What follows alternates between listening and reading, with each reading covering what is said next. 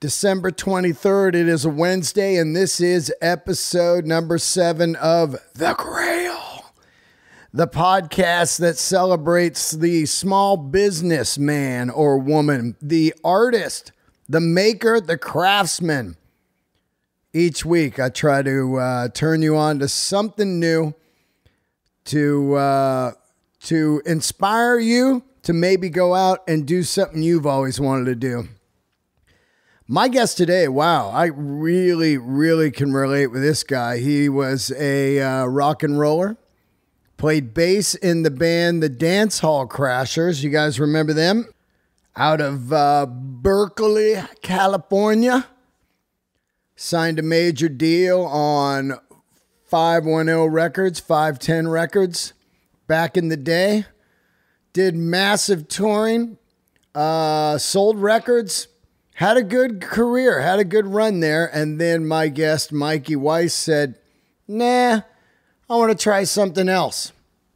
Moved to New York, and his whole life changed. And you're going to hear the story here. He owns a place called Mikey's Hookup. And it is in Brooklyn and now in Silver Lake in the Los Angeles, East Hollywood area. And I got to tell you, man, it was great to talk to this guy, especially during this COVID times and these the different landscape of podcasting. Meaning most podcasts these days, because of COVID, are done over Zoom. And all of a sudden, overnight, we were all scrambling on how to get the best audio. What do? We had guests face-to-face for years. Now we've got to do it on these new platforms, and it sounds bad. What do we need? What do we need? What cables? What microphones? What preamps? All this kind of shit. What kind of recorders? Mikey's Hookup is definitely a place for that. They've been exploding in Los Angeles during the COVID. And his Brooklyn shop's been open 20 years. So this guy knows what he's talking about when it comes to audio recording and when it comes to podcasting, and also projector TVs and Apple products. They repair stuff. Just a great human, and perfect example of a type of shop you need that you hope never goes away. You know, mom and pop, it might cost a little more, but you're paying for their knowledge. And people go, I'll just go on Amazon and get that. And then they send it. You go, this is the wrong cable. Then you send it back. No one to talk to. Then you go to YouTube. Some guy tells you, you should get this cable. I know, that's what I did. And then I got sent to Mikey's Hookup, and wow, dudes there know. They're like, look, you need this, and this is how your podcast is going to sound great during the COVID era. Maybe you're a DJ. Maybe you want to spin online. Maybe you're a home recording, a rock and roller. These guys, they just know it. And his story, Mikey Weiss's story, is unreal. Just a great success story. Something that you hope never goes away. These types of stories. And the only way that'll happen is if you stick to buying in the neighborhood. Go see that guy face to face. Brick and mortar. Small business. That is what it is about. There's some stuff you can buy online. Who gives a fuck where you get your, your apple cider vinegar and your Coca-Cola? Yeah, whatever. But I'm talking about the people, the record stores, the electronic stores, the clothing stores, the eyewear store, all these types of shops. You go in and you go, wow, is this any good? And the guy goes, that's okay, but this is better. This is more for you. Oh, you can't afford that or whatever, Those stores where you get insulted. but you learn. You know those ones. Remember, I was young. I go in and ask the guy, "Hey man, I'm looking for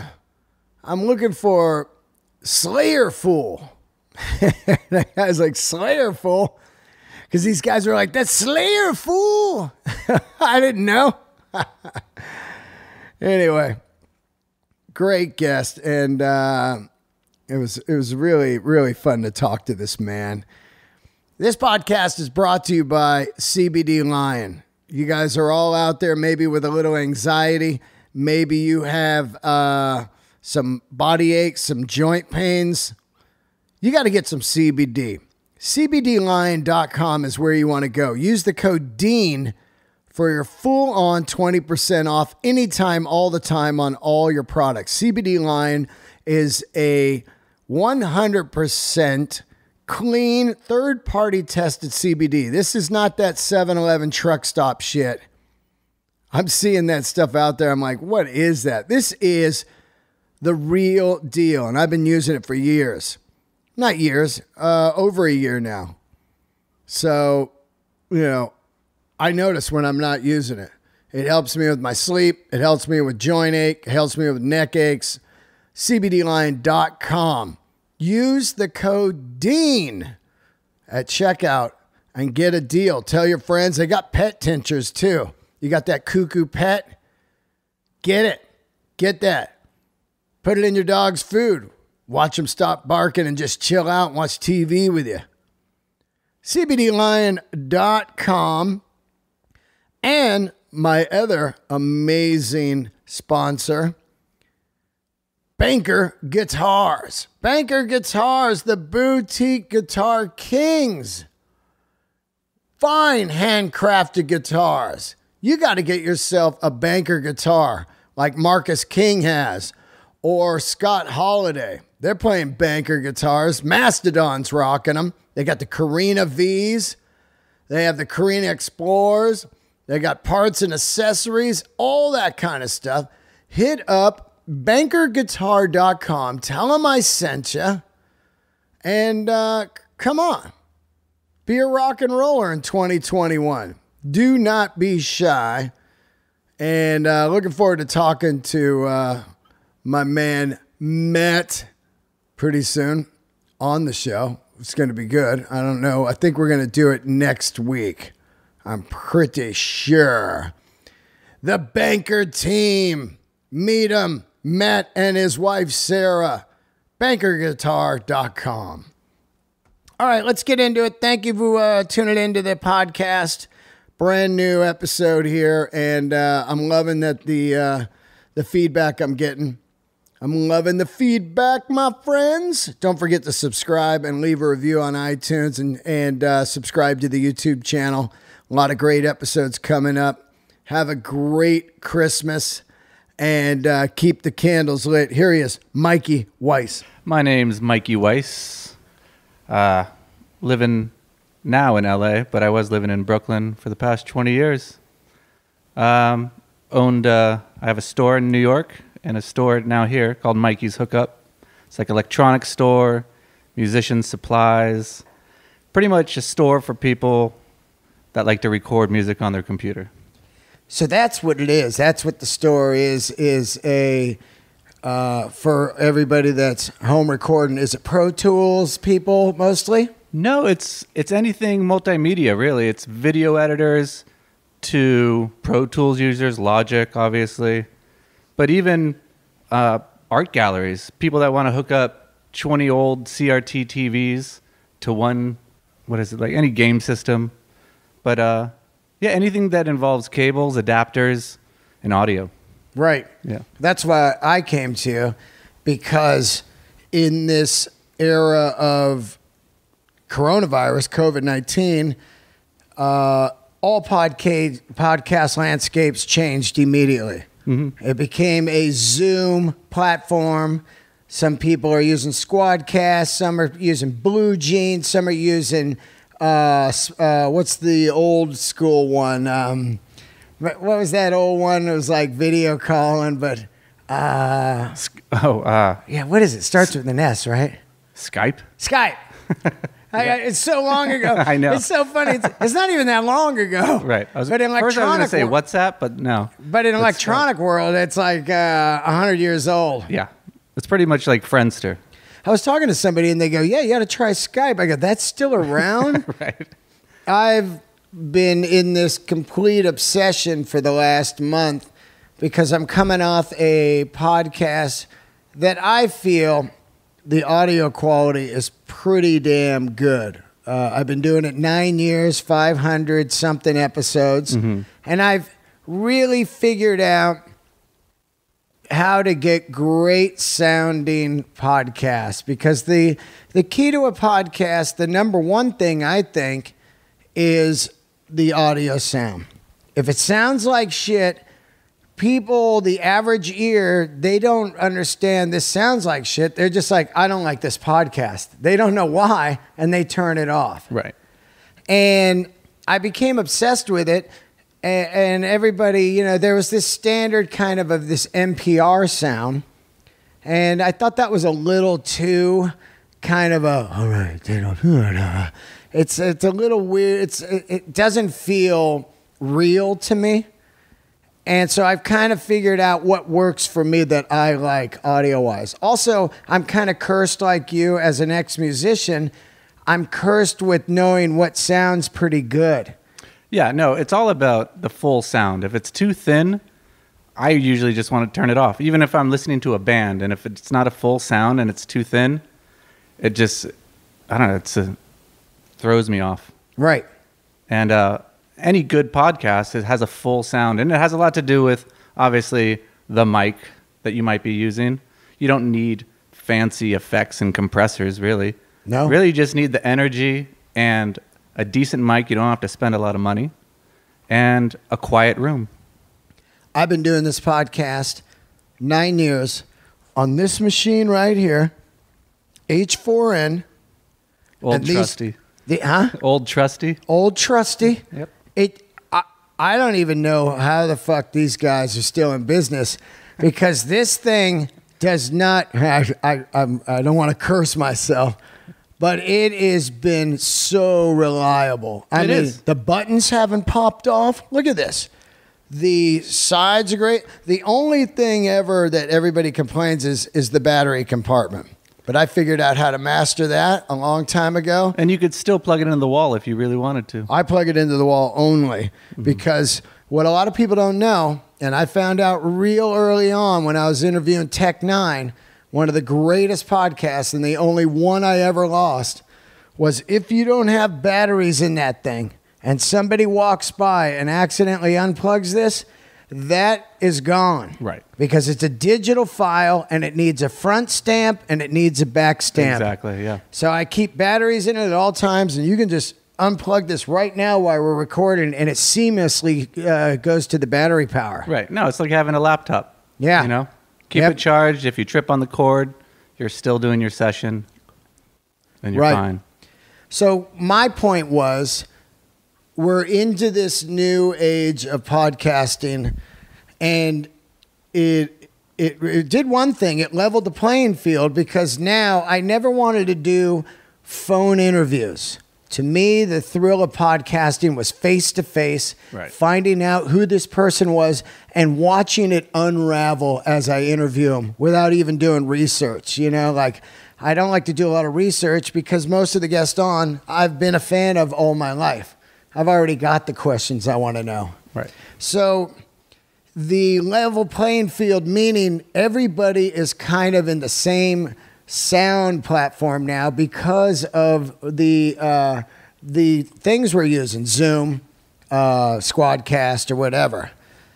So I immediately was like, I need to sound better. I talked to Mark Maron, good friend of mine, and he was using his SM7 into his equipment still. So I said, I got to get like that. Because when it first started, I was just going Zoom, computer mic, and that person's computer mic and Zoom, and no headphones. And you start learning, you're getting this, because it's getting feedback from the speaker into the mic. You're getting almost an out of phase sound. So I was like, okay, this doesn't work. So I'll wear headphones. Okay, it's getting better, but the microphone sounds like shit. So I went to see you guys. No, it's the best way to start off, because if you started off with an SM7, you really wouldn't know why you needed an SM7, why you needed a cloud lifter to boost, Right. the pre's. So starting off recording straight to, the shitty little mic in the laptop is the best way. You got to start off small, work your way up, because you got to figure out what you need and what you don't need. We see so many people walking in, with their mom and their black Amex going, I want the best. Yeah. And I say, if we sell you the best stuff right now, you're going to be so afraid to use it, you're never going to use it. Right. And it's going to be in the next garage sale.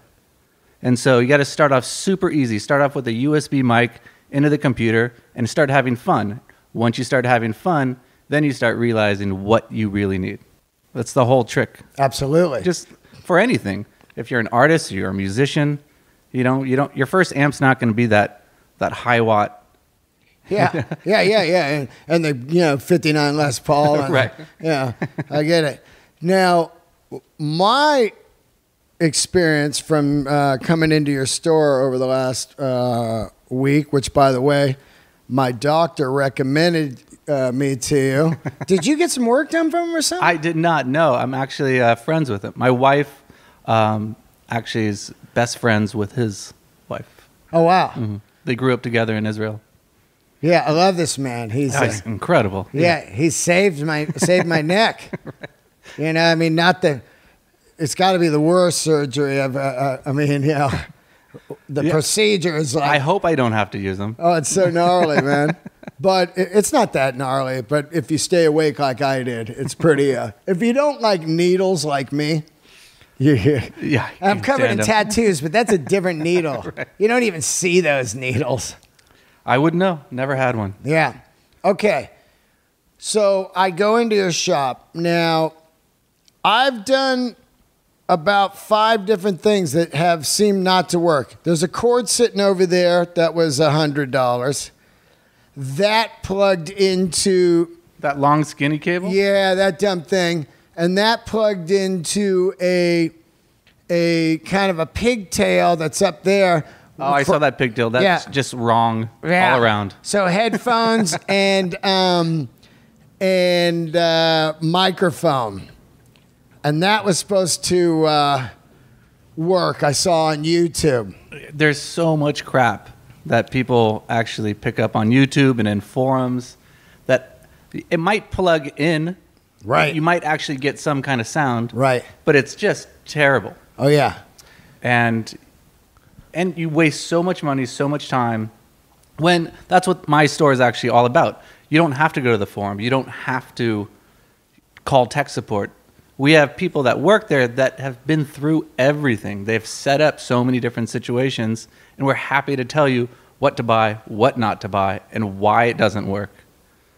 Like, for instance, during the whole shutdown, very popular thing, which still kind of, I get confused by why it was so popular, DJing into your Instagram account. Oh, wow. Wow, yeah. Live. Yeah. So, for some reason, people found it really entertaining to watch a DJ spin records or just spin their music from their digital device on Instagram.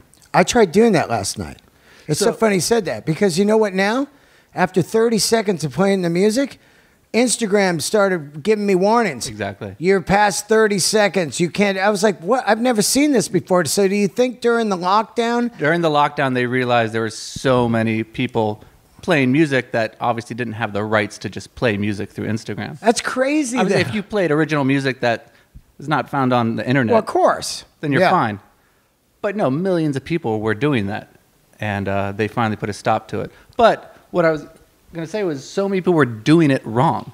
Right. The number one thing people were asking for at our shop was called the iRig. The iRig was originally designed to plug into the phone so you could plug your guitar into it. Now, it's a 1/4-inch mono connection. And so it's $30, and for some reason it got all over the internet. That's what you need to plug in your record player. Right into Lightning? It goes that into the headphone jack, so you'll still need the Lightning to headphone adapter. Gotcha.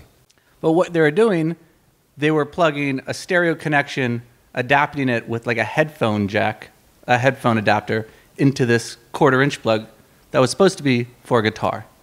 And so you're just getting one side of the music you're playing. So if you're DJing the Beatles, you're just going to be hearing the drums. You're not going to be hearing Paul. Wow. And just old school mono mix. Just but not right up the middle. No, just one side of the song. Oh, yeah. So like if you had an old school stereo and one speaker came unplugged. Exactly. Right. And they were buying so many extra adapters to still make it sound like shit. And all they needed was Apple actually made a Lightning to USB adapter since the beginning of the iPhone and a simple USB to RCA adapter.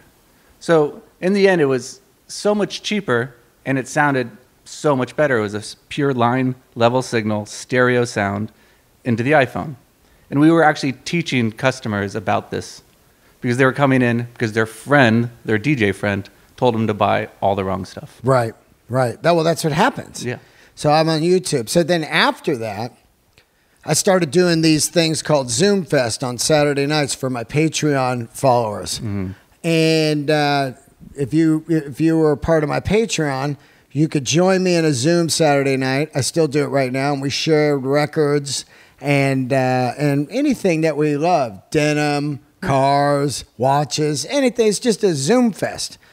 There was a guy on there that had a incredible gamer headset. Okay. Had a headset, and so while we're on Zoom, he sounded fucking great, like a broadcast guy. So I buy that. It takes a month to get here because headsets are sold out because of COVID. Finally gets here. I put it on. Sounds great. Download the software. They even had broadcast mode, all the FM radio mode. Hit that, sounded great. Recorded, sounded like shit recorded. Distorted, the mic's right here. You're getting, so sent that back immediately.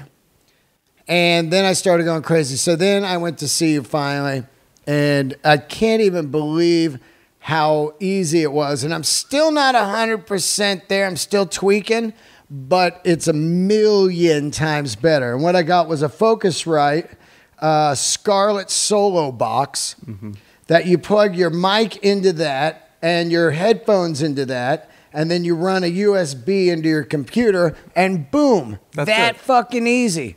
With this cloud lifter if you're using SM7s. I didn't need it with the 58, but I did use the cloud with a 58 last night just to check it. What happened? And it warmed. You could turn it down without needing to go all the way up for power. I tried to run the cloud without the cloud since that had phantom power on it, and for the SM7, and you would have to turn it all the way to 10. Yeah. No good. No, you get so much more control with the cloud lifter. Yeah. Now we're there. Now we are there for I would say, for me, about a 70% kick-ass audio for Zoom. We're talking about a compressed piece of shit audio file that they're basically giving you. So I would say it's 100% kick-ass for what I'm dealing with. I've been bouncing around through other companies. There's one called Squadcast that Marin turned me on to that's supposed to be better because they say they take the audio from the front instead of downloading it at the end and squishing it. They take it from I don't know. I listened to it back to back. It's not bad, but you get into people going, I can't seem to load it up. It's super easy. I think the thing is clunky. Whatever's the most reliable, just stick to it. Right. Because then you're going to actually get the work done. Right. Stop messing around, experimenting with, what someone might have told you might be better. Whatever's working for you is working. Right. It's sounding great. What I wish is every week, whoever the guest is, overnight that set up to them. Right. Overnight at FedEx, say plug this in, and then we both have microphones. Because then you're on. But you're dealing with some people that don't understand how to hook shit up or anything. Oh, yes. Yeah. There's the artists, and then there's the people behind the artists. Right. I learned that a long time ago when I opened up the store. And especially when I actually hire people to work at the store. There's people that know Pro Tools and Logic inside out. They could run it with their eyes closed, and they know exactly what they're doing. But if you told them what cable goes to what connector to what interface, they have no clue. They just know how to work the Just stuff. the program. And I need to hire people that have actually hooked things up and know how to troubleshoot why it's not working, why is it distorting, why don't I get enough level. Those are the people that are working at the store to help your situation exactly. Right. I think the 2020, 21, 22, whatever model of podcasting or recording or whatever is you better know how to do it all yourself. Right. Because I used to rely on people, and you can't believe how fast they disappear after a couple months when they don't have the work ethic and the drive that you have. Right. At first, they're like, this is great. I'm part of a podcast. Right on. And then they go like, I'm going to watch TV. No, you have to do it yourself because at a drop of a hat, they could be gone. Right. They're gone. Right. Yeah. So we got into why you're here, and now I want to talk about how you started your store, because you were in a band called Dance Hall Crashers. Right. From the Bay Area. Mm-hmm. You were around during that awesome Gilman Street era. I'm from the Bay Area also. Nice. I played every club on the planet but Gilman Street because I wasn't part of the ska, punk, Tim Rancid world of, all of that, seeing Green Day and all that. I love all those bands, but I was never part of Rancid or Green Day. By the time they were hitting, I was definitely Wilco, Americana, that kind of thing, that alt country world. But did you grow up in the Bay Area? I grew up in the Bay Area. I grew up actually in Danville. Well, Danville. Yeah. Well, I played a theater there. That theater the down. Vets Hall. Yeah. Nice. Yeah, so you're I played close the Vets Hall. Yeah, you're close to Walnut Creek and exactly. all that. Yeah. Danville's kind of a rich area. Well, I mean, my family moved there in 1978. From where? From Oakland. Wow. Yeah. And I was born in Oakland. Then we moved to Danville. So you are a Bay Area guy like me. Absolutely. Rad. And then during high school, I got into a band with my friends, as you would. If you're a musician, you start a little band in high school. And I wanted to be the manager. And I wanted to get the shows because none of the other members knew how to call a club, book a show. They had no clue. They just wanted to play the music. Yeah. And I wanted to make sure we had a show. And I became the manager, and I would make the flyers, put them all over the place. And we were, I think, junior in high school, and we were getting some serious gigs. Yeah. And we played with the Melvins, we played with Primus. Where, like the Stone, the Omni, and all that? Berkeley Square, the Omni, yeah. I used to book the Omni and the Stone. Oh, did you really? Yeah, that was my gig. Omni was a pile of shit. Of course, it was. The pay to play. Oh, yeah. But we made a killing at the Omni. Yeah. Because I figured out I don't know. You know that you have to sign a contract. They give the bands a bunch of tickets. Right. If they catch you selling tickets in the parking lot, yeah. In the contract it says they could take all your equipment. So we were afraid of that. We didn't want that to happen.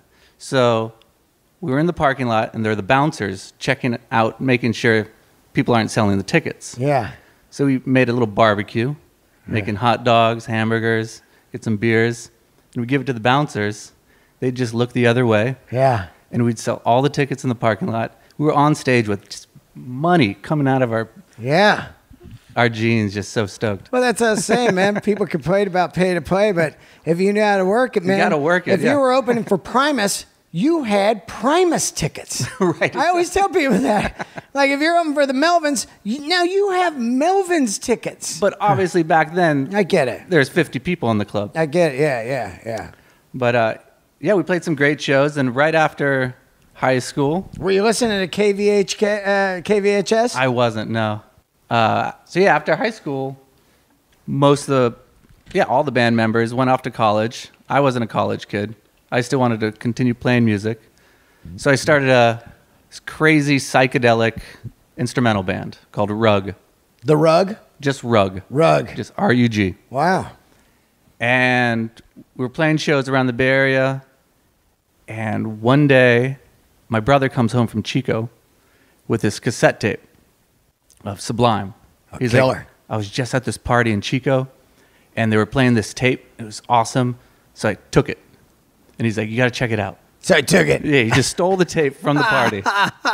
Chica rocked, man. Yeah. Mother hips, all that area up there. So I'm listening to him. This stuff is great. I open up, reading, the inside, and it says, for booking, call this number. So it says, call this guy Miguel for booking. So I call Miguel. I'm like, hey, my band Rug from the Bay Area would love to play with you guys. Have you ever played the Bay Area? He's like, we've only played Southern California. We would love to play the Bay Area. He's like, book a show, we'll be there. So I book a show at this diviest, shittiest bar called the Real Rock. Oh, the Real Rock. You remember the Real Rock? Absolutely. They had strippers between every band. The Real Rock, it was just this dump down this old, weird, industrial area. And the Real Rock was the club that tried to battle us all the time, outbid, and they were the ones. I told this story a couple of weeks ago with my partner Jimmy Arsenault, who was my partner at booking at the time. They outbid us on Alice in Chains and Mookie Blaylock at the time, which was Pearl Jam. Mm-hmm. I think that the show was like $2,500 all in, and they bid like $5,000. We go, oh, you got it. And the day that band got there, they got shut down because they had a liquor license and stuff. So they were closed, and then we had them play at the Omni at the last minute and called like 50 of our friends. But I remember the Real Rock. Such a crappy place, but they booked us, and they loved booking us because we'd bring in people. And so we booked the show, put out some flyers. And I had no idea if anyone's going to know of Sublime. And we get to the club, and the place starts filling up, like packed. But with the crowd that you just wouldn't expect to be at the Real Rock. There were like people with cowboy hats. There were punk rockers. There were hippies. It was just every group. And it just looked like bad news because something bad was going to happen. Yeah. Because you don't see this crowd in one place. All different people, yeah. Yeah. And we play, we had Sublime play after us to headline. And we play, everything was fine. And the second they get on, they start forming. And within, I think, the second song, just a crazy brawl breaks out in the middle of the floor. Just fists and things flying, glasses, everything. And the owner runs up on stage with a shotgun. Whoa. Cocks it. Yeah. He's like, everyone out of the fucking club right now. Whoa. So everyone runs out of the club because there's like a dude with a shotgun. Right. And next thing you know, there's maybe 5 or 6 Oakland PD surrounding the parking lot. So the whole crowd is in the parking lot. The owner with the shotgun in front of his door. And the cops behind their cars with their guns out. And we're all in the middle between shotgun and the cops. And it was the scariest night ever. Wow. And so the cops finally roll in on the owner. He puts the shotgun down. They cuff the owner, drive away with him, and the entire crowd in the parking lot just starts cheering, just starts screaming with laughter. We all go back in the club. Sublime continues, and we had the most amazing night, and everyone just got along right after that. Now, did Sublime have a draw, or just people just happened to be there that night? Like, No, let's just they go had out. a draw. Sublime had no idea if they were going to get a crowd there or not. But it was just a run of different people, huh? I guess their cassette tape was just copied and passed around. Right. Old school, like Metallica. Exactly. And shit. And when I eventually got into Dancehall Crashes, we played with Sublime a whole bunch. And we would just talk about that night all the time. Because it was incredibly freaky. We didn't know if we were going to get shot, if people were going to get arrested. We didn't know what was going to go on. But it was their first Bay Area performance. Yeah, playing with them was... You never knew what you were going to get. It was kind of a sad situation. Absolutely. Yeah, I mean, absolutely. Sometimes Bradley heroin is gnarly, man. No, yeah, Bradley would be the most amazing performer, or he would come up on stage, throw his guitar on the ground, and just sit there. Yeah. Yeah. So you play music. You're in Dancehall Crashers, and you play music for a long time, a lot like me, and then you just tap out? Well... We toured a lot. Right. Like in the mid-'90s, we were pretty much like the first major ska signing. I remember 510 Records. Yeah, 510 Records. Yeah, who was the A&R guy there? Well, the two main guys were Elliot Kahn. Elliot Kahn. Yeah, of course, the famous manager. Exactly. Right. And Jeff Saltzman. Oh, and Jeff Saltzman. But these guys were Bay Area bigwigs. Yeah, they were the managers of Green Day at the time. Right, and they decided to start their own label. Exactly, and we were the first signing. Wow. And at the time, we were trying to get signed, and we were doing showcases. And the only label that was really interested was Metal Blade at the time. Oh, Brian Slagle, good friend of mine. And it was like Metal Blade and a well, they're ska great band. though. I mean, look, they signed that. What's that band? The three dudes, and they had the huge fucking hit later on, but they were like a punk band, and then they kind of changed into kind of like Soccer Mom rock. They're huge, three dudes. They're still playing? Yeah, fuck, it'll come to me. God, Slagle right now is probably going like, fuck, come on, you know. Oh, they had that song Iris. I don't remember. It was a huge hit, Iris. Hold on. Let's check it out. It's going to kill me if I don't know. And I'm a music guy. Let's see. Who sang the song Iris? Iris is by the Goo Goo Dolls. Oh, the Goo Goo Dolls, of course. He signed the Goo Goo Dolls. Oh, okay. So that, you know, it was heavy. It was a metal label. But by the time the Goo Goo Dolls kind of hit, then he starts looking at all different types of music. Right, of course, he's strictly metal now again. But we were trying to do showcases, trying to get signed. And we did a showcase at House of Blues, right when they opened up in LA. This was like 94, I think. Right. And we pull up, and the manager of the House of Blues comes out to the parking lot as we were loading out. And it was just going to be a headlining show and maybe some opener no one's ever heard of. And we had a decent draw back then. We had a good crowd in LA, probably bringing in maybe 500 people. Yeah. And so we were expecting a decent show there, even though that place holds 1,500. Of course, it's huge. And so he comes out, he's like, I have some news for you guys. Let us know if it's cool, but Prince wants to perform tonight. Do you mind if he goes on after you? Would you mind? Like, I think that would be great. Yeah. Bring him on. Yeah. See what happens. You know? Oh yeah. We played L.A. with Prince immediately in the bio. So within a few hours, everybody in LA, like all the celebs, know about the show. Right. And the parking lot is packed. The place gets packed with everybody in LA. We get on stage, and we play our fucking asses off to just backs. No one gives a rat's ass about us. Well, just backs. Yeah. Because our crowd couldn't even get in. Right, The guest list was so huge. Oh, my God. Yeah. Yeah. And that's supposed to be a showcase. that was supposed to be a showcase. Right. And the labels were there. They got in. They were on the guest list. Yeah. But they were so excited to see Prince, they didn't want to see us. No, not at all. So Prince comes out for 3 hours just playing nothing but blues covers. Oh, I saw that run. He did the DNA Lounge, did the same thing. Oh, really? Yeah, you're just kind of like, really? No Hot Thing? No Dorothy Parker? No Beautiful Ones? It was unbelievable. Yeah. And matter of fact, one time, you know, like he did the old, you ever feel like you got gypped? He did the old Sex Pistols thing, played like 2 songs and left, you know. I've seen Prince so many times at secret gigs and shit. But yeah, the blues stuff, he's going through that. Yeah. And so we were depressed. Like, and Metal Blade contacted us after that show going, hey, we really like you guys. Yeah. We're like, I don't think that's going to be our scene. So we do this show in the Sproul Plaza at UC Berkeley. You know Sproul Plaza? Oh, yeah. And it was an outdoor event, and it was just a free show just for the college kids. And it was freezing that day. It was maybe like, I don't know, 50 degrees. And we played like shit. We really did. And it wasn't much of a crowd because no one wanted to hang out because it was so cold. And that night is when Elliot Kahn and Jeff Saltzman called our management and said, we saw you. We want to sign you guys. Wow. Like during our shittiest show outside in front of no one. Yeah.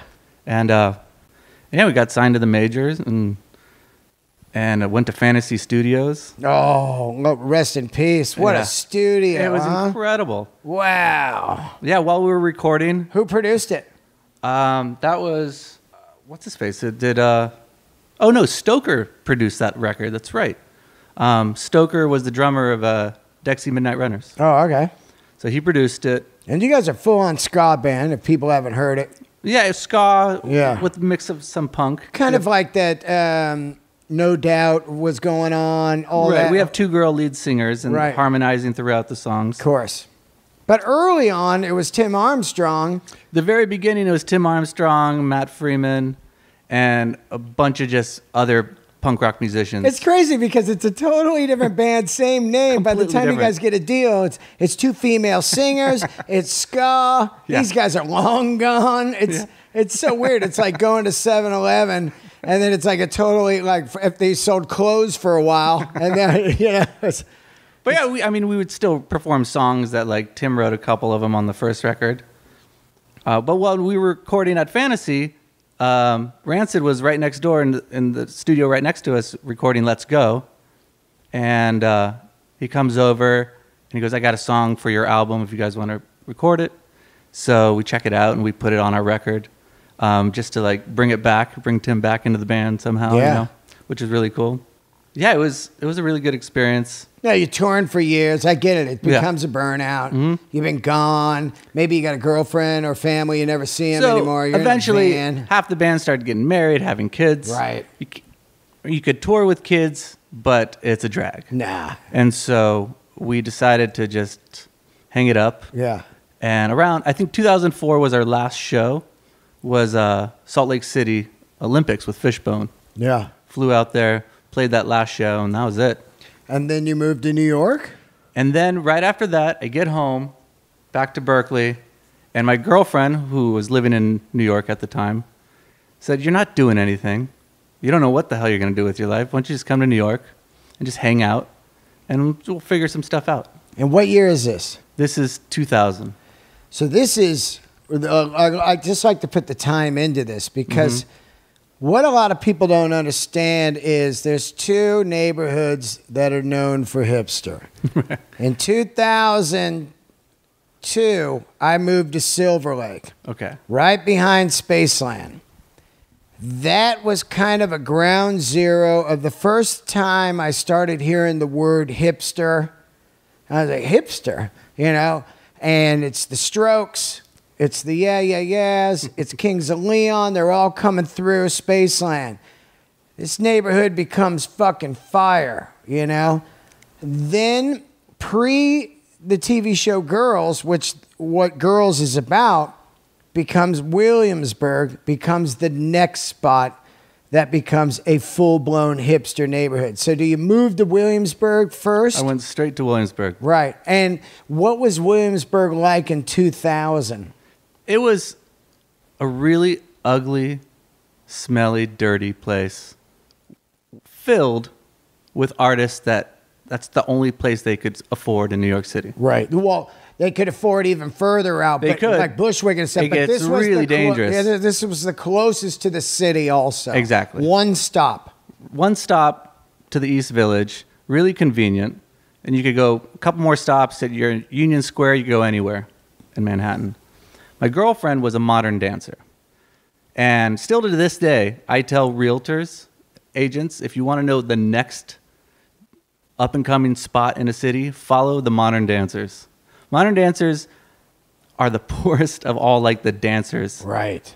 Because it's all about the love of dancing. They know they're not going to make money. Right. And they have to live in a safe spot, convenient, but cheap. Right. And they find the spots. And there was such a big group of modern dancers. Are they dancing on Broadway in the backgrounds and shit? Or where are they dancing? They're doing, the art dances. I got you. Yeah. Like outdoor dancing at Washington Square and shit like that? Stuff like that. Yeah. You know what I mean? It's a mix of like an artsy ballet. Right, wow. So I'm in Williamsburg, have no idea what I'm going to do with my life. I don't have a college degree. And I'm working at a video store. And I realized there's... VHS video or... VHS. They rentals? Just started getting the DVDs. Yeah, exactly. Wow, okay. Was it a mom and pop? Mom and pop shop called Real Life Video on Bedford Avenue. And what is rent at the time in New York, in Williamsburg? Me and my girlfriend were paying $300. For a full one-bedroom studio, what? For a one-bedroom. Wow. Yeah. And we were on the Graham Avenue stop. Okay, That's 2 stops away from Bedford. And I get this idea. There's all these musicians, and there's all these artists, and I'm a musician that loves to record music. And there's nothing around the neighborhood to buy a cable, not an adapter, not a blank CD. And most people just go to the generic Guitar Center. Exactly. Which would be in the city. Right. And you go all the way into the city and you know you're going to get a kid. Maybe they know, maybe they don't know. But there's no fucking, I know what you mean. You can't just walk in and go, dude, I mean, I'm running this into my Pro Tools, but I can't get it to power up here. And they go, oh. Right. But back then, I just needed the 1/8 inch to RCA cable, or the headphone adapter, or the 1/4 inch guitar cable, or a mic cable. The basic stuff, the necessities. You know, I didn't need interfaces. I don't even think there were interfaces back then. Nope. And so I went to Radio Shack and I went to Circuit City, and I would buy all these little accessories, the cheap accessories, the $2 ones. Yeah. Especially the ones that didn't have a brand name. Yeah. And I'd take it out of the packaging and I put it on a blanket on Bedford Avenue. And I would just sit there and wait. And people would walk by and be like, shit, that's a headphone adapter. How much is it? I'm like, oh, it's $4. You know, I bought it for 50 cents. Yeah. And they're like, I need it. Just People, right on the street. Right on the street. In front of your apartment or something? No, or no, on by Bedford. Oh, yeah, I Bedford got Avenue. you. Yeah. Bedford and North 5th. Yeah, right. I get it. There wasn't a single street vendor in all of Bedford Avenue. I came from Berkeley, where it was like illegal not to be a street vendor. Yeah, Telegraph Avenue Exactly. is complete, you know, flea market. Right. I worked at Amoeba on Yeah. Telegraph for a few years, so I know what street vending's all about. And people were buying this stuff. I would come home making whatever, $50 that day, and I was stoked. And whatever I didn't sell, I would go back to the stores and return it because they had like a 2-week return policy. And I'd keep on rebuying the things that people were actually purchasing. Yeah. And one day I'm wheeling my little cart back home, and I bump into this Hasidic guy in front of this little mini mall. Yeah. And this mini mall had a record store, had a cafe, had a yoga spot. It was like a little mall, but everyone was indie. I just took a chance. You would call it, I don't know what you will, but I just said, by any chance, do you own this building? And it was just a Hasidic guy standing in front of a building. Right, yeah. And he goes, I actually do own this building. And I'm like, what would it take for me to sell my stuff in your store? Just like a little kiosk. And he goes, come inside. And we walk inside, and he had these 2 computers at the back of this little mall. And you're supposed to put money in this machine, and it gives you a few minutes to get on the internet. Oh, yeah, I know that. I remember those. Yeah. And he's I've like, seen them in Europe. right. And he's like, they never work right. They always crash, and no one uses these things. And he's like, I know I can make money on them if people knew how to use them, or they would just be reliable. And he goes, you maintain these machines and make them work consistently, and I'll let you have a little corner in the back of this mall, and Wow. for free. Yeah. And he goes, let's try it out. I'm like, deal. So I built a little kiosk, started carrying like 50 little products, and I would maintain his machines so well that there would be a line of people wanting to check their AOL. Right. Oh, yeah. AOL. Yeah. Yeah. Oh, you got like a flyer outside? Oh, this internet I flyered, and cords? I was flying all over Williamsburg. Yeah. So much that the police would actually come back into the mall and give me tickets. Oh, shit. Because I would put them all over the subway. Yeah. It was true advertising. Yeah, yeah. Guerrilla marketing back then. And so he was making so much money on these 2 machines, he put in 3 more machines. And I was maintaining those so well, I convinced him, a store became available in the mall.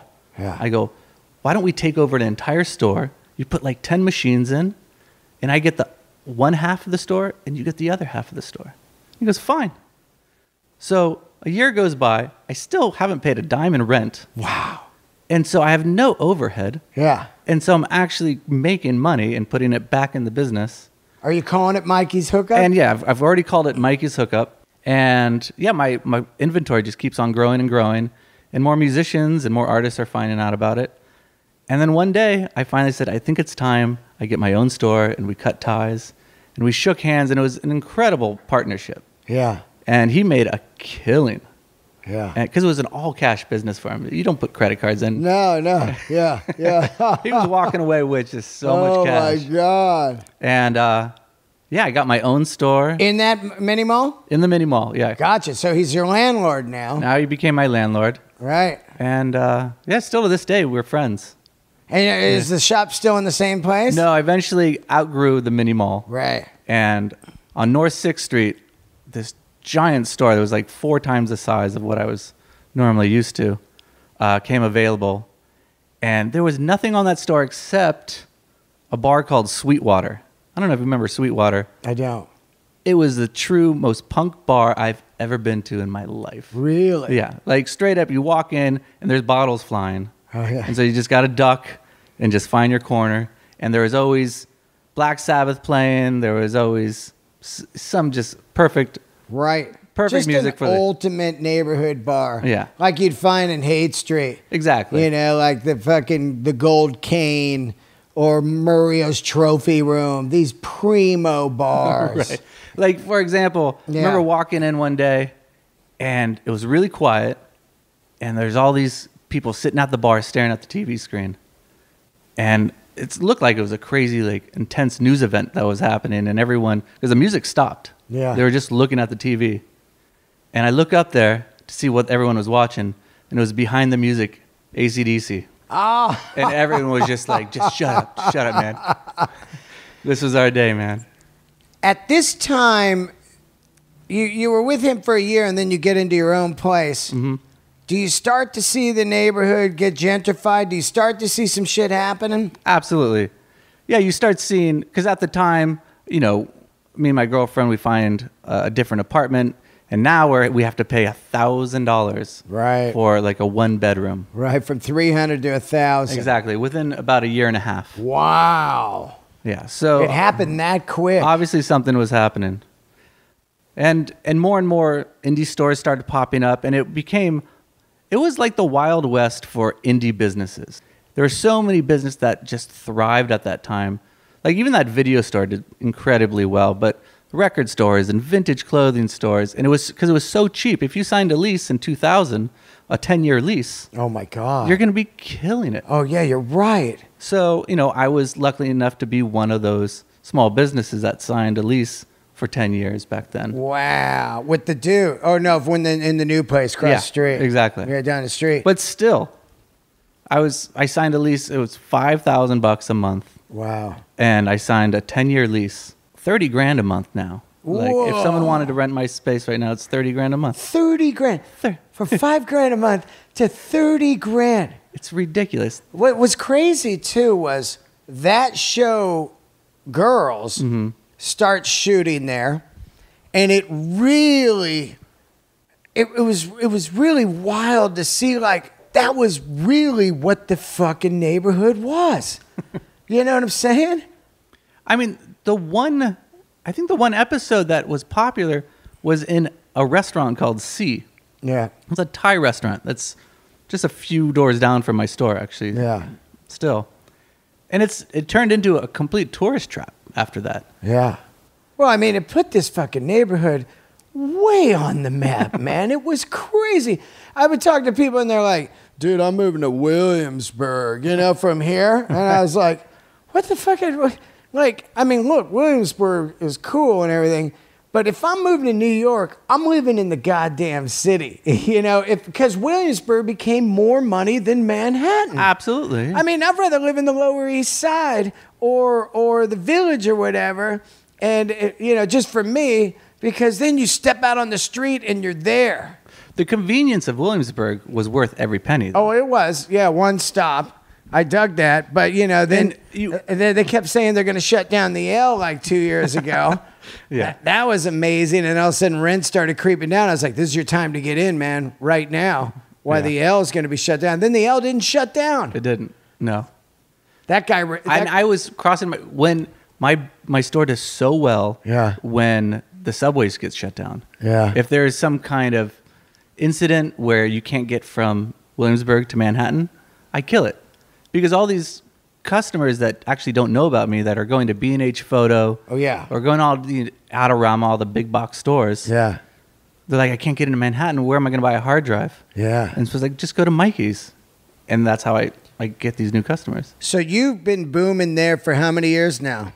19 years. 19 years. After your 10-year lease was up, did you re-sign? Yeah, I re-signed. Way more money? A little bit. I have a really nice landlord. Oh, that's great. He likes a consistent check rather than crossing his fingers that someone's going to pay. Right. Well, that was the old San Francisco thing when the dumb .com, the first wave in the 90s came in and everything got shut down because the landlords were greedy. And then those businesses went away in a year and they lost people that they had for 30 years, like Mars Cycle and DNA Lounge and Torn Out, all these places. Here's Slims. Slims, yeah, that's brutal. But they had a long fucking run, man. Did. Yeah. Boss Skaggs had a long run at Slims. He really did.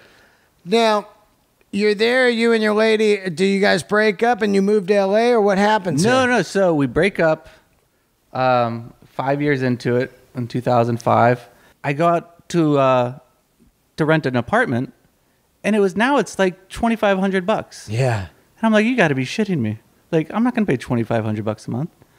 And I asked this agent that I was sitting and looking at apartments through this catalog. I'm like, what do you have for sale? As a joke. Yeah. And he's like, and he starts showing me some apartments. And I'm flipping through a page and I see this one apartment. I'm like, that looks pretty cool. Can I check it out? Just to look at it. Right. So he takes me over there to Grand Street and I fall in love with it. I'm like, how does this work? I'm like, how do I buy this? Yeah. He's like, well, you need a 10%. And how much was it? It was like $500,000 they were asking for this apartment. Right. Good deal. Yeah. And I'm like, I've saved. I'm like, I could put down this 10%. That's like all I had. Right. Was the down payment. Right. And he's like, well, let me call my mortgage guy and see what we can do. I get a call from his mortgage guy and he goes, listen, we're going to do this, what's called a no income verification loan. Is it just bank statement one? Yes. Right. And he goes, they just brought that back 2 months ago, right, by the way. This is in 2006. Right. Well, they got rid of it after that because the Fannie Mae and everything hits. Yeah. So I was one of those guys where they were just giving candy away. Wow. And so within a day, he's like, yeah, you're approved. Wow. I'm like, really? That's why I don't have any credit. Now I'm going to own a $500,000 apartment? Yeah. And so... God, I wish I could do that right now. And believe me, in 2008, when shit hit the fan, I was scared. Yeah. But for some reason, Williamsburg did not get affected at all. It did not, no. And... so you put the money in and you get an apartment? So I get an apartment. Is it a 1-bedroom? What is it? It's a 2-bedroom, 2-bath. Holy shit, dude. What is it called? On the top floor. Oh, yeah. Penthouse. Balcony penthouse apartment. Wow. Yeah. And dude, winner. Yeah, it's totally stoked. And I had so many crazy parties there. Just ridiculous parties.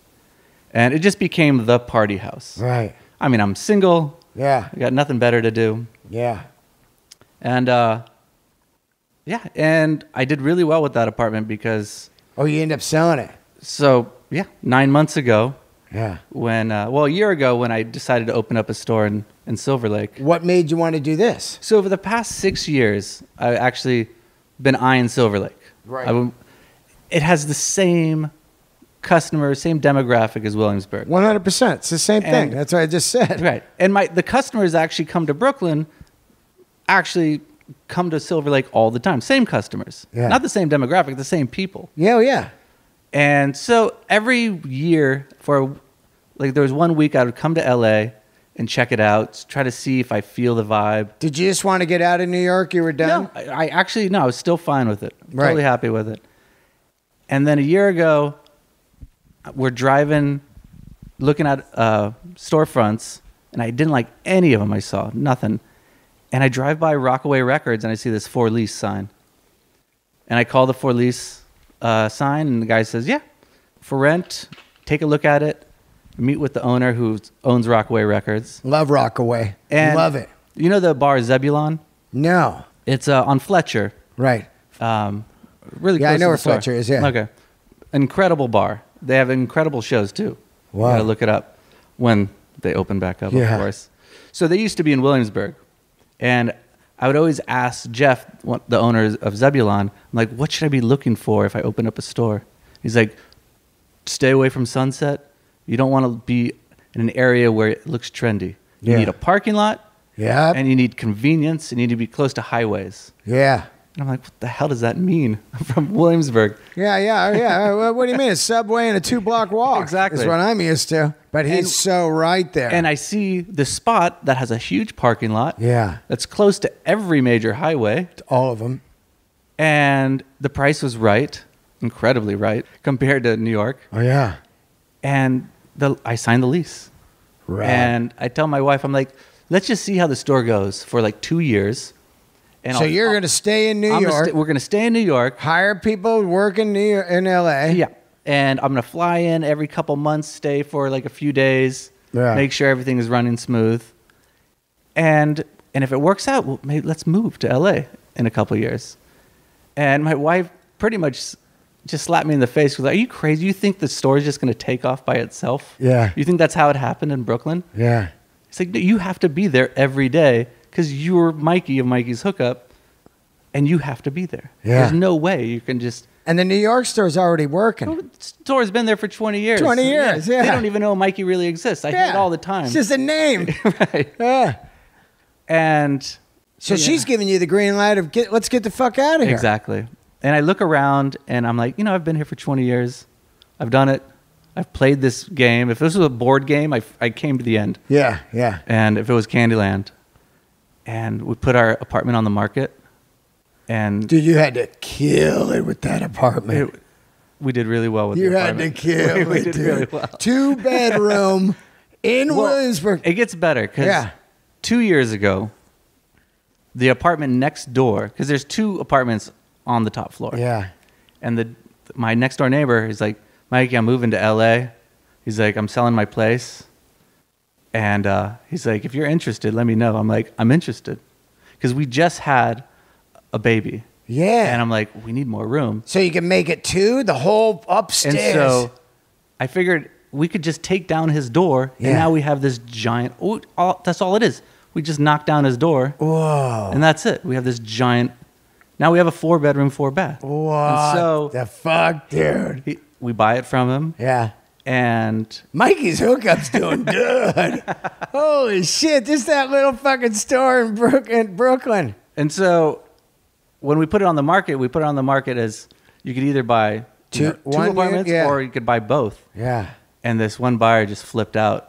Because where else are you going to find a 4-bedroom, 4-bath? You're not going to find that anywhere in New York City unless you go up to Harlem. Exactly. You know? Yeah.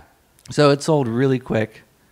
And dude, that had to be like $5 million, man. I mean, I know not that. Not 5. Yeah, but it's fucking big. I know the market there, man. I studied it hard.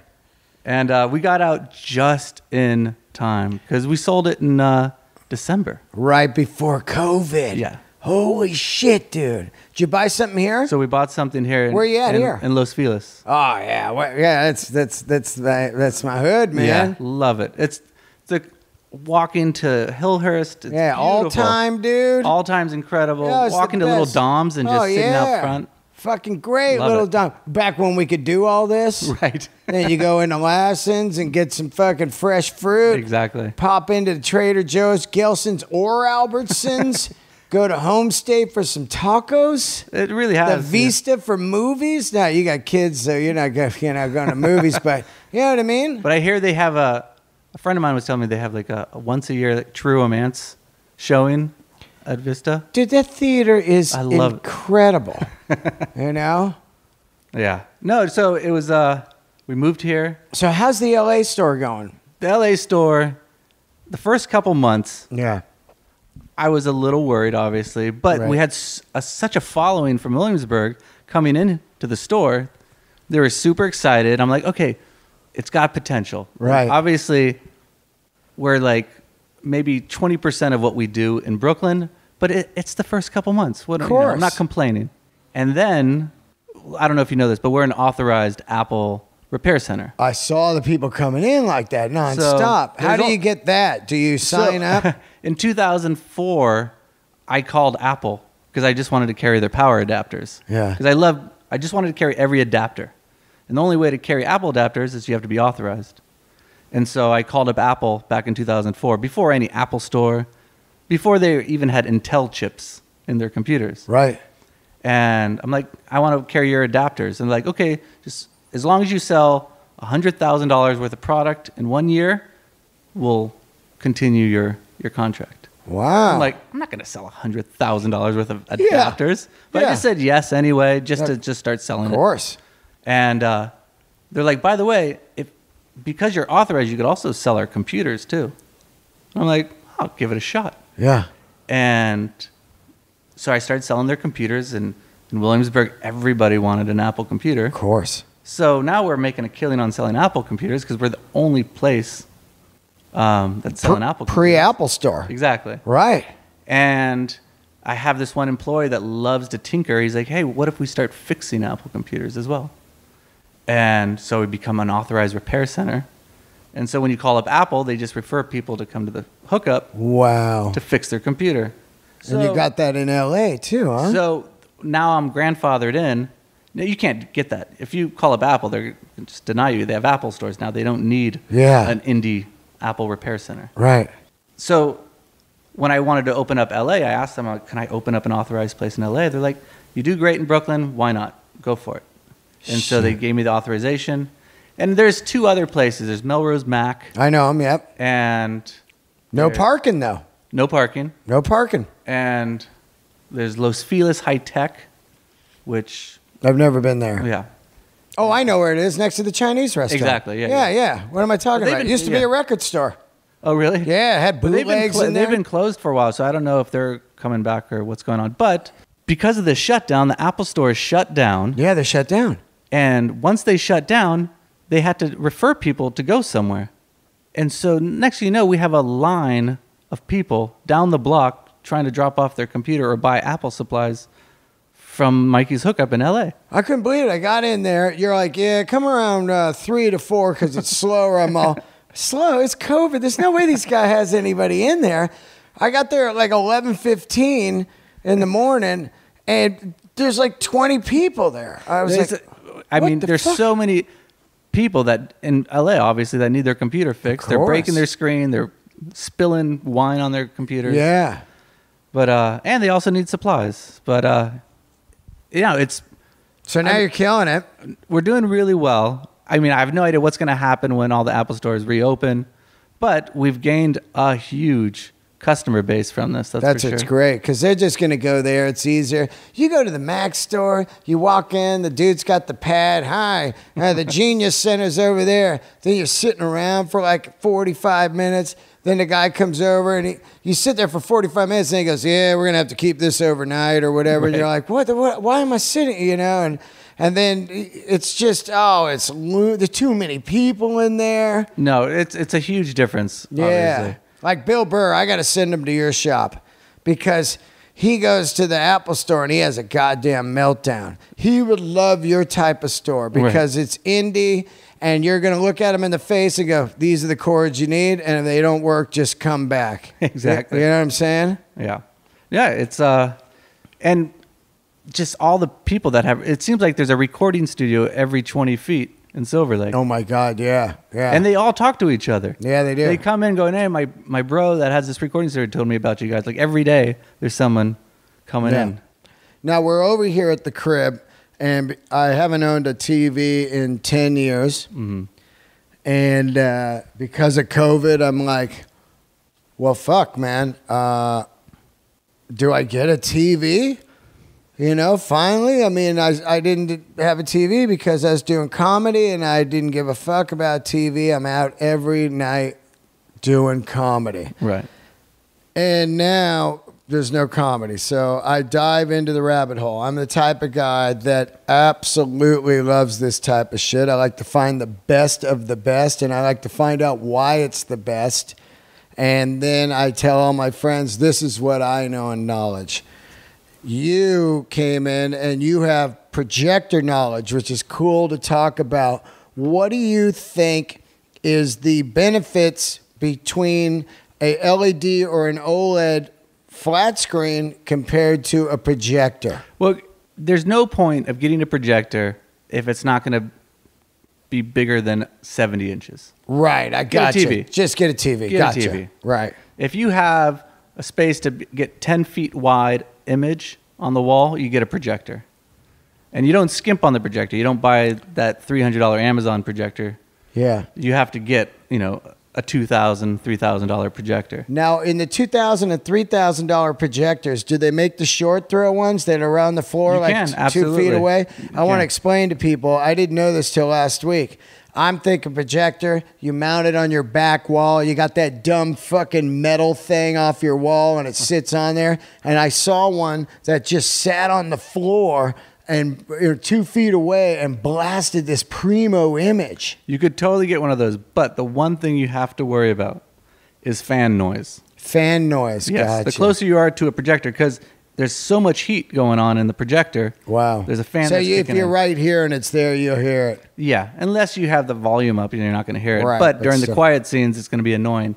That's why if you mount the projector far in the back, you're not going to hear it. So you really do need a big room for the projector. You do. And you don't have to mount it in the center anymore. Oh. You can mount it in any corner. Ooh. Because these projectors now have what's called a lens shift.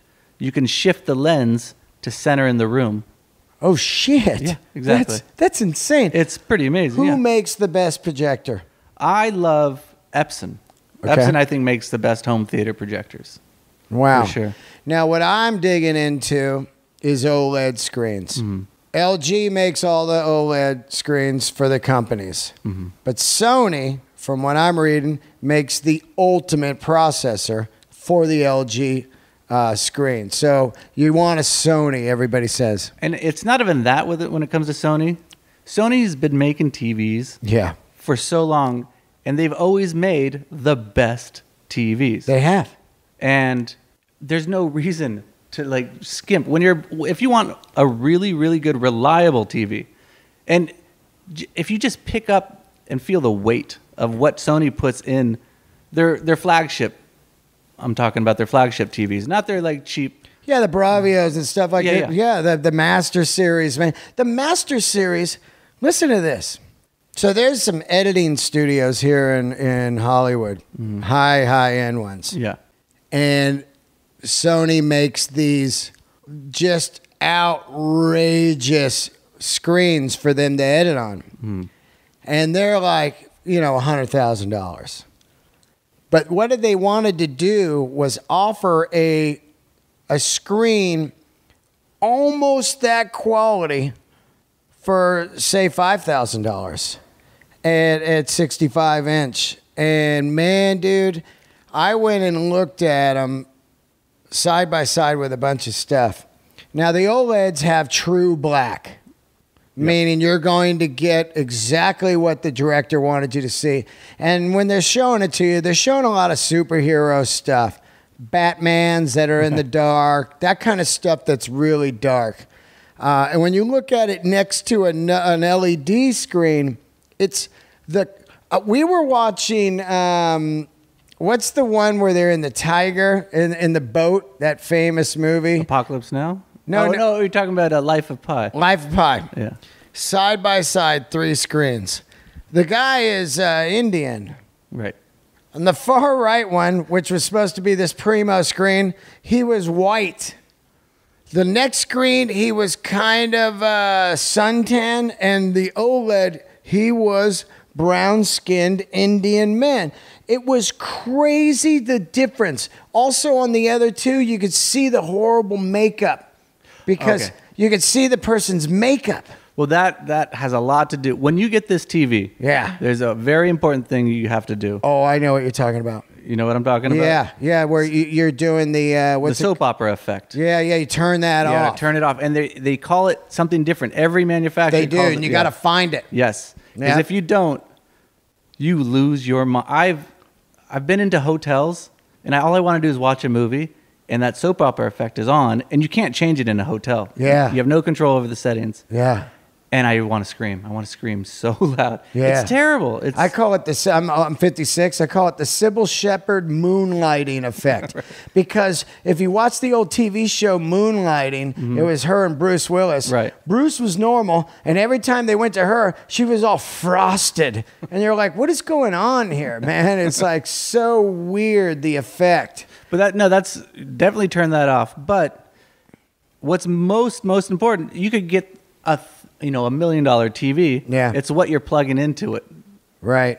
as well. You mean the TV like Netflix and all that, or Well, yeah, I mean, or sound or what? whatever streaming box that you're going to put into it, will make the world a difference. Well, these new OLEDs and these new the Sony 950H, which is LED, super LED, these are Netflix calibrated, which is wild. What the hell does that mean? So they have the button right on here, Netflix, and it's calibrated to stream exactly how the TV show is supposed to look, how they wanted the 4K, how they're Netflix has a standard now. Like if you're shooting a comedy special or anything, you have to use these cameras and it's got to be in 4K or they will not take it. Netflix, 100%. So wow, they're finally trying to compete, because so far Apple has the best when it comes to quality. Right. So are you talking about their TV, their Apple TV? So like the Beastie Boys special that just came out? Well, the movies, because, they stream in, let's say, HDR. No, for a long time, Netflix was on the back burner when it came to quality of video. Of course. They just wanted the most content. Who cares how clean it was? So they squished it because, where the fuck are they storing all this content? I know, like super clouds or, computers in Wyoming in a warehouse. Where the fuck is this stuff coming from? But when it I'm not trying to advertise Apple, but when it comes to audio and it comes to video, they actually produce the best streaming. Right. Well, they are all of a sudden, and I love Apple. I'm an Apple. When people go, "Oh, fuck you, you're a slave to Apple," or I'm like, I don't give a fuck what you said. Because before Apple, I was on a PC, and I'd have to have 9 guys come over and show me how to work something. Right. Fuck all that IBM ThinkPads and shit. But when it's time for Apple to upgrade iTunes, they need to get to the HD streaming of Amazon and for audio. Of audio, yeah. They are behind now. HD Amazon streaming will blow your fucking mind. I'll play it for you before you split. Now, Apple needs to have an upgraded service. Like, okay, we got regular iTunes for $7, and for $10, we got super HD streaming. The problem is the market is so small that we'll pay that extra dollar. Well, I don't know, because fucking Jay-Z's format is booming. Is it? Well, it's not booming, but I'm saying the people that really like music, I got it right here, Tidal. It's like the music people are either on Tidal or Amazon HD. The problem with Tidal, and I'm a music nut, is it's all you're relying on your internet. If your internet is just shitty that day, Tidal's gonna suck because it's pulling so much bandwidth. So if you're streaming on Apple Music, which is lossless, it's really nice. Yeah. It doesn't take up that much bandwidth. So if your internet's a little shoddy, at least you're going to hear the fucking album. Yeah, yeah. And so it's all about reliability. Like when it comes to the HD sound, did you ever get into super audio CDs or DVD audio? Absolutely, yeah. I was addicted. I loved it. Yeah. Yeah. Fucking the Night at the Opera. Did you have that? Yeah. Well, and also surround sound version of that was incredible. That shit was crazy. I also got into those master. The original master recordings. Yeah, I got into those, the vinyl version, but then they did the CDs. Yeah, man. the CDs, right? I just sold a GNR Lives one for $150 because those things are so rare. Yeah, But I get into like. But when it came to super audio CD and DVD audio, it only worked if you had the right equipment. Right, I know. And if you didn't have the right equipment, you couldn't hear it. It didn't matter. It's actually very similar when it comes to high-end audio, like HD audio. If you don't have the speakers and the stereo to really show it. That's what I tell everybody. I go, I got the speakers. Yeah. My whole point was I got 2,000 records, okay? I got the turntable. I got the great speakers and everything. Oh, but I haven't been home for 5 years, so this shit don't mean nothing. Right. Then these speakers come out, DVLAs from France, And I get them over here. They let me check them out.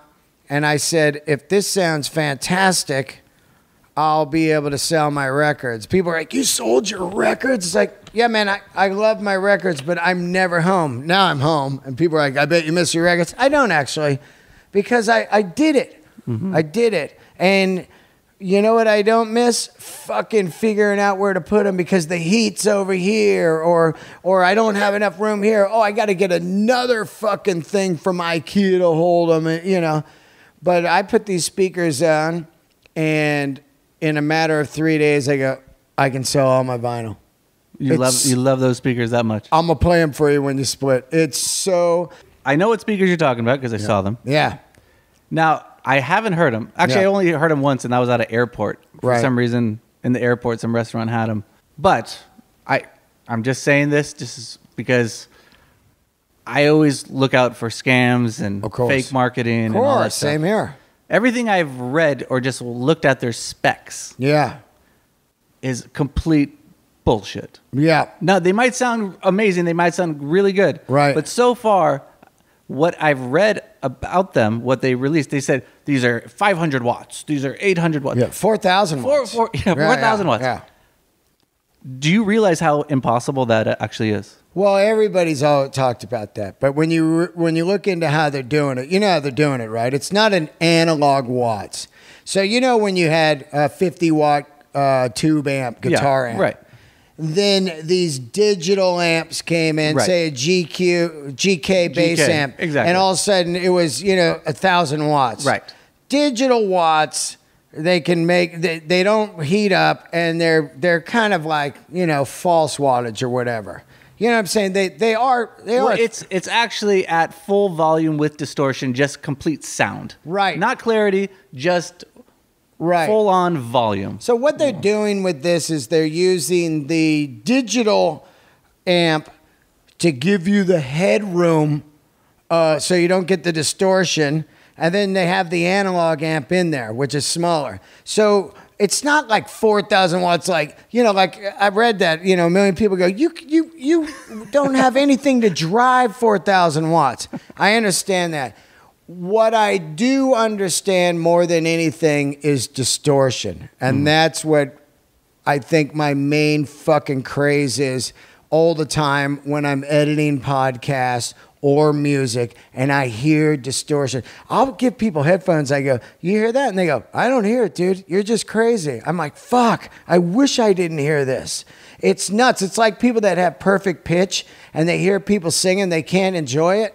Right. Because it's distorted. I love distorted guitar, but I don't like distorted music when you're playing it, and I don't like distorted talking voices. It makes me nuts. So what I'm saying on this was it was so good that I think in 5 more years, it's going to be light years from this. I think it's going to even get better and better because people are going to be living in smaller and smaller fucking places. So, have you, and when you read reviews about speakers, what they don't do is compare them to anything else. Oh, well, which is really annoying. Yeah. They review the actual speaker itself. Well, this is what I heard. But they've never actually compare them to this other speaker that might be cheaper, it might be more. Yeah. Compare the sounds. Yeah. Because it's actually kind of an annoying setup to actually put a switch box to actually A/B them. Dude, like I did with your gear here I bought and everything. Yeah.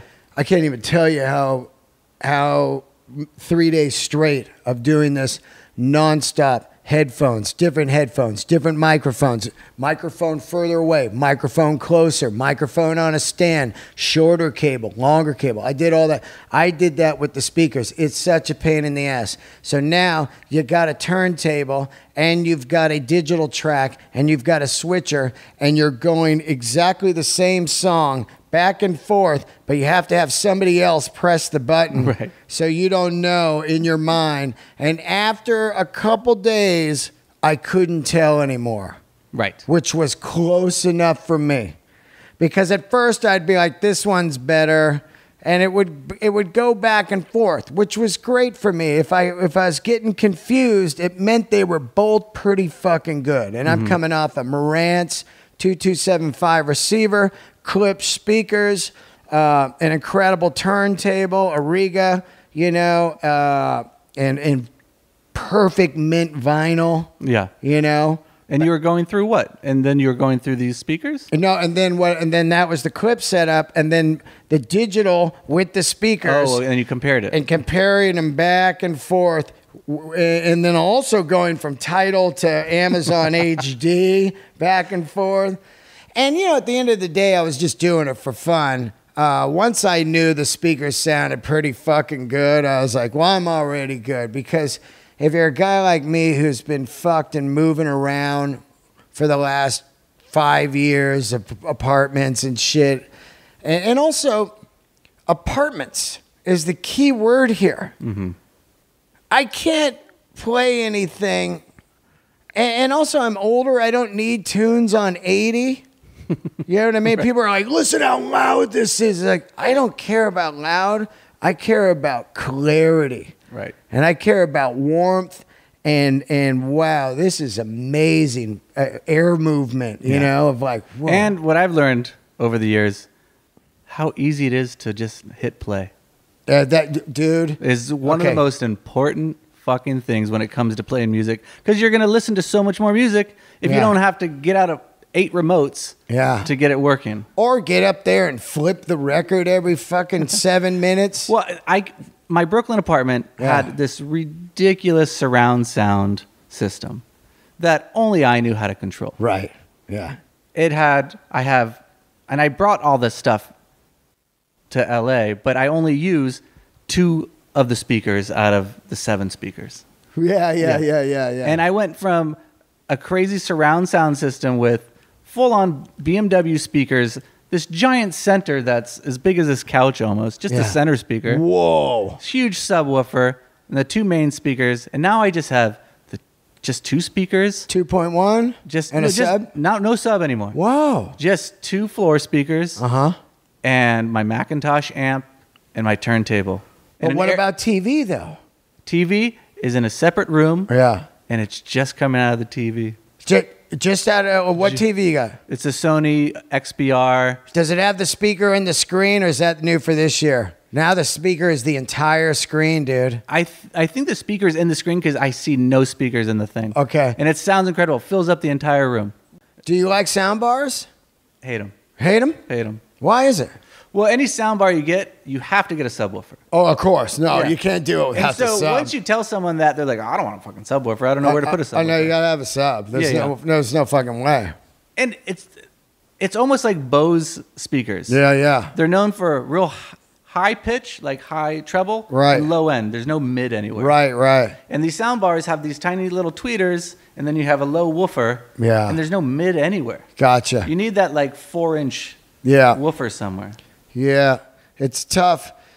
The video and audio stuff in life is so tough. I'm glad you came over today because it's constantly upgraded every fucking year. Yeah. Here comes the show in Vegas, the CES. Yeah. And all of a sudden, it's funny because my buddy Jay sings in Rival Sons, and I was commenting on a TV on an Instagram, and he said, doesn't matter what one you get, it's outdated 6 months from now, which is so true. And that's the world of audio and video. That's how they stay in business. Yes and no. It depends on like what you're going for. Right. But yeah. I think what you got to do is for you, and this is what I always tell people, audio and video is a lot like art. Do you like it? If you like it, then that's fucking it, man. Mm-hmm. You know what I mean? Because you'll get into these YouTube reviews, you'll get into these high-end website blogs, and then you'll get to the store and you get confused. Because I know I looked at the Sony OLED, and they said straight up, it's a dark TV. So if you've got a bright room, it's going to suck. And right next to the Sony OLED, for half the price, is their brand new 950 LED LED screen, and I was like, God damn, that looks fucking good too. You know, so it's really what you like. Yeah. And I think both of them are going to be incredible. Yeah, they are. They are, man. And like, you know, when it comes to projectors, what I tell friends that are looking for a projector. Yeah. And whatever you can afford, let's say it's a $500 projector, let's say it's a $800, $3,000 projector, whatever projector you get, just don't go over to your friend's house that has a better projector. Yeah. You're going to be really bummed because your projector will blow your mind. Your $500 projector is the best thing you've ever seen in your life. Just don't look at someone else's higher end one, because then you're going to be like, all right, where's my credit card? Well, it's tough at Best Buy, man, for those guys, you know, because there you are. You see the OLED and you go, holy shit. And right next to it, they have the three that are supposed to be just right under it. Mm-hmm. And you're like, if you saw any of them on their own, you'd be like, that's incredible. But when you see it next to the OLED, you're like, oh, man. But a lot of these places, they're pumping this like outrageous content that you'll never see from your streaming device. Yeah. You know? Yeah. And also, they have the brightness setting way the fuck up. Yeah, they do. Well, the OLED, that's the problem. You can set it all the way to the brightest, and that's going to be it. Where the LED, it may be super bright, and you can bring it down. But on OLED, you can't bring it up more because it's not made like that, because it's made to show the true blacks. So, I mean, it all depends on the construction of it, because my parents' TV from 12 years ago. Yeah. This Pioneer Elite. Yeah. Still to this day, when I go over and look at that TV, I think it's better than my fucking Sony I bought 2 years ago. Wow. It's just, I don't know what it is, how they constructed it. Yeah. But it's a beautiful TV. Well, the last one I had 10 years ago was the 6x9 Sony HD with the tube, the big old back that weighed 700 pounds. Right. And that thing looked fucking great. And gamers loved them. Oh, CRT. Oh, it's a rear projection. Yeah. You know, it's the last of the tube. Right. Last of the tube. Oh, it's a CRT. Yeah, CRT. Oh, shit, yeah, HD 6x. Yes, I remember. I had a 32-inch Sony. Yeah. I had a 36. I weighed like 250 pounds. Dude, the movers come over and they go, no way. Straight up, no way. Right. I couldn't believe it. I was like, what do you mean? I'm paying it? Another thing. They'll grab the refrigerator and put it on their back, but then they go, no way. Yeah, that was a beautiful TV, because they had a feature. Because I remember when I was a DVD nut. Yeah, when Progressive Scan first came out. Yeah. Got the Progressive Scan and switched it on, and then there was a setting on that TV to do anamorphic for Progressive Scan, and it made the clarity incredible. Like you could look at every little pimple on someone's face. It was insane how clear it was, man. And you know what? Zero problems. Yeah, I know. Zero. Just ran for life. Mm-hmm. All right, I'm out of here. Thank you for tuning in, everybody. Mikey's Hookup. Got an Instagram. I do. Mikey's Hookup LA or Mikey's Hookup for just the Brooklyn store. And I know I'll be in your shop quite a bit. It's my new shop now. That's all there's to it. And everybody, go to the shop. You know, I know a lot of New York people listen to this podcast and a lot of LA people, and this is a kick-ass one-stop shop. What I like about it is the people know what the fuck they're talking about when I'm in there. I'm like, look, here's what I got. I got distorted vocal. I got shit headphones, and boom, came in there and we're rocking. Yeah, we're not trying to sell you on anything. We just want you to get out of the store happy. Yeah. Even if we don't sell you anything, as long as you get the right knowledge, that's all we care about. Yeah, like that box, the cloud box. I was like, this is bullshit. I don't need this thing. It's fucking big money. We were trying to tell you fucking need this thing. And then I get home and I record with it, and then I record it without it, and I go, I need this thing just for the output. Exactly. You know? All right, thanks a lot for doing the show, my man. Thank you. And check out some old Dance Hall Crashers records. Yeah. They're all over iTunes. And also go to a store, follow them on Instagram. And if you have any questions, just call down there at the shop. And if you need some Apple repaired stuff, man, there it is. Thank you for tuning in. Keep the candles lit.